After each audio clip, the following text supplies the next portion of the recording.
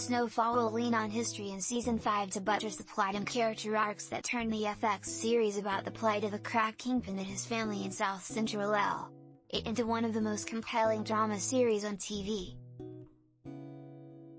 As Season 4 bode, Damson Idris Franklin Saint was ready to take back his place as one of the most powerful drug lords in the world.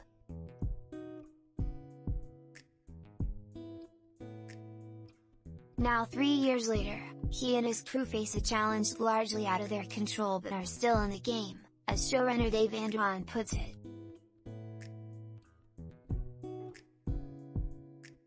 It's a game Andron says is complicated with the historical backdrop of 1986, a critical year in the trajectory of federal drug sentencing laws that led to decades of mass incarceration for Black communities, and a year remembered for the death of a rising sports superstar. Len Bias was 2 days removed from being drafted as the second overall pick by the NBA's Boston Celtics when he died of cardiac arrhythmia induced by cocaine overdose. Bias was 22.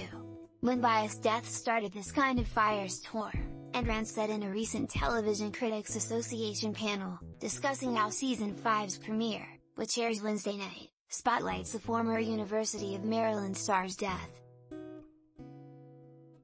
It became the reason why all of a sudden everybody was up in arms.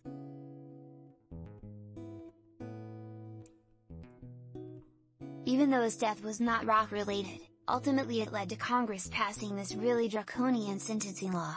All of a sudden, cocaine was on the radar of people it hadn't been before, and yet the government completely bungled the response. You might even go so far as to say, officials use this as an excuse to lock up a generation of Black people. Following Bias' death, lawmakers passed the Anti-Drug Abuse Act of 1986, which was known colloquially as the Len Bias Law, and created a mandatory minimum sentencing for cocaine distribution. The law was heavily criticized because, while it attempted to strengthen federal efforts against controlled substances, it deepened the racial inequities in federal drug sentencing by establishing a sentencing disparity between the distribution of powder and crack cocaine of 100 to 1. Weird if any. Where all of a sudden if you have some cocaine, you get 1 year, if you have some crack, you do 8, executive producer Walter Mosley said.